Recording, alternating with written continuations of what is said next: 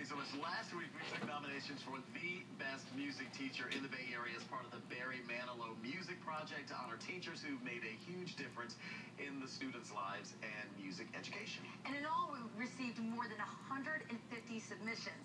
Now those have been narrowed down to 3 for voting this week for a VIP pass to the Barry Manilow concert next week. We are super excited to introduce you to the first finalist today.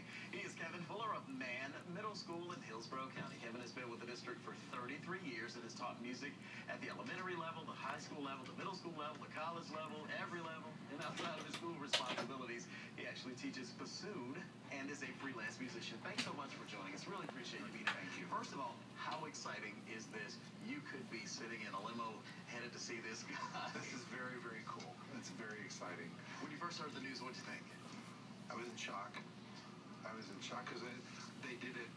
They were kind of mean at school. And I thought I was in trouble when I got called in. Well, let me ask you, what do you do that's so special? Because I know there's great educators all over the Bay Area, but you must have a special touch when it comes to educating children in music. All I do is I love on kids, and I use a lot of humor when I teach. You wear that top. That gets him going. Be playing the saxophone there is pretty good. You know, music is an important part of, I think, everyone's life, whether they really realize it or not. But how important is it for you to pass on that, music to kids?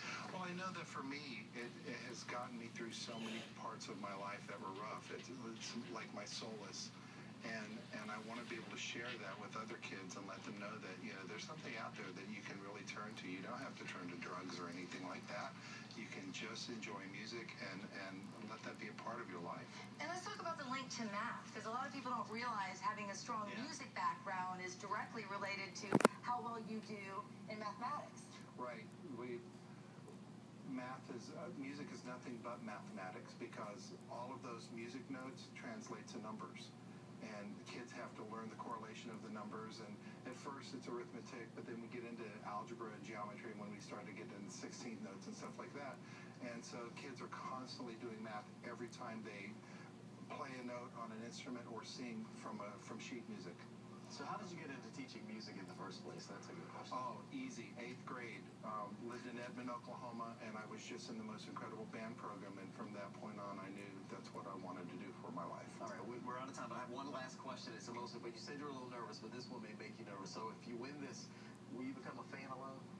Oh, I've liked his music forever. Yeah, he's great. It's so great that he's doing his grassroots efforts to try to get instruments into local schools. It's really cool of him. Thank you very much. We really appreciate you getting up early to be here with us, and we wish you the best of luck. Thank you. Now, here's how you can vote for Kevin Fuller or the other 2 finalists. Head to News Channel 8's Facebook page to cast your vote.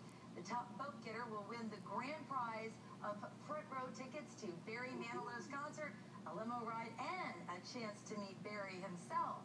So watch tomorrow morning as we speak with our second finalist, Miss Kelly Wilkes of Polk County's Lauman Oaks Elementary.